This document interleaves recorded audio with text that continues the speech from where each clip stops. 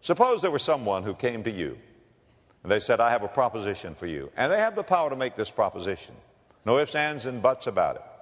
They say, look, I have the ability to give you all of the wealth, all of the power, all of the pleasure, all of the prestige that this world has to offer. You can have it all. You name it, and it'll be yours. But there's a price. We say, well, what an offer.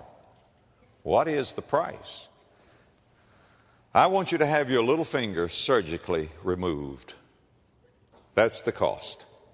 You have your finger surgically removed and give it to me, and I'll give you all of this.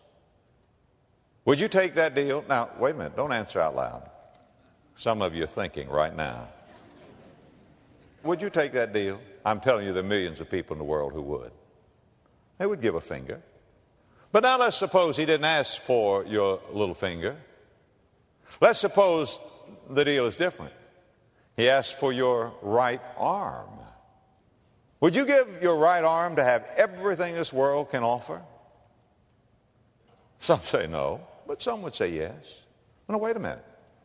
Suppose he doesn't ask for your finger or your arm. Suppose he says, I want your ability to hear. You'll never hear another sound, but you can have everything else. He said, wait a minute. Well, suppose he said, not your ears, but I want your ears and your eyes and both arms.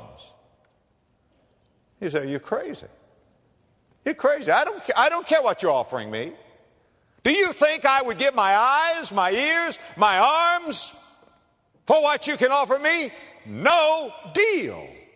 Of course. Everybody would come to a point when they would say no deal. Is that not true? Obviously. Now listen to me very carefully. There's some who are listening right now who are already giving a whole lot more to gain a whole lot less. You are giving your soul, and you're not gaining all the pleasures of this world. You're not gaining everything that this world has to offer. And friend, that's the logic of Jesus Christ. He said, what should it profit a man if he should gain the whole world and lose his own soul, worth more than your hands, your eyes, your ears, your soul, made in the image of God? What a tragic, foolish transaction.